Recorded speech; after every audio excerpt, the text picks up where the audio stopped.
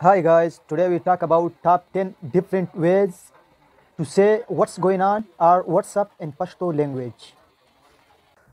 First one, tsawaridi, tsawaridi.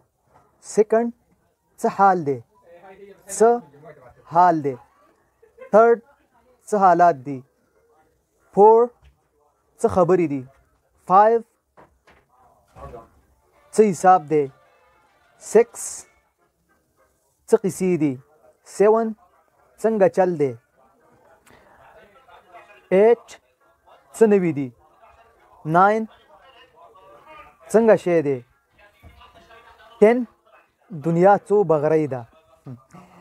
The 9 and 10 tsanga shede and dunya tsu bagaraida, both of these require a little certifications. Both of these need a little description. A round big stone with a hole in the middle in rural places, rural areas. People break in it cereals. Whatever they want to make flour, it's named bagray in Pashto language. Or in other way, when missile hit down, when missile fall down to the land, they make it makes a shape especially like that bagray. It make look like bagray.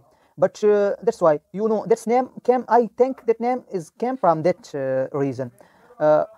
If you see to the land shape when missile make it in a land, when missiles hit down, fall down, it make a shape like that, a hole.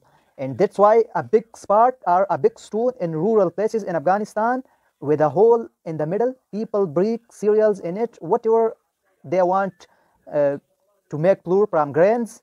It's called bagray in Pashto language.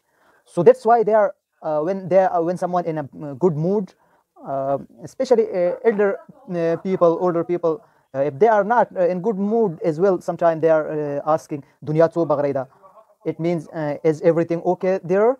Is everything okay or still war? From someone from urban places to ask from his relatives they are living in rural places, they are asking dunya tsu bagrayda. That's why I told you bagray literally mean a big hole, a big stone with a hole in the middle. People break cereals in it. People make whatever they want to make from all kind of grains. They want make it powdery, or they want to make flour in it. The first one, tsawaridi, it's very good, very best word, and it's literally mean in Pashto also best. Wari is the plural of wara. Wara mean best or great. So waridi, it's literally mean what is the best, what are the greats. But here we get it. Tell me about something special, something great, something best which happened recently there. So waridi, what's going on? What is the best? What are the best which happened recently there with you? Tell me about that.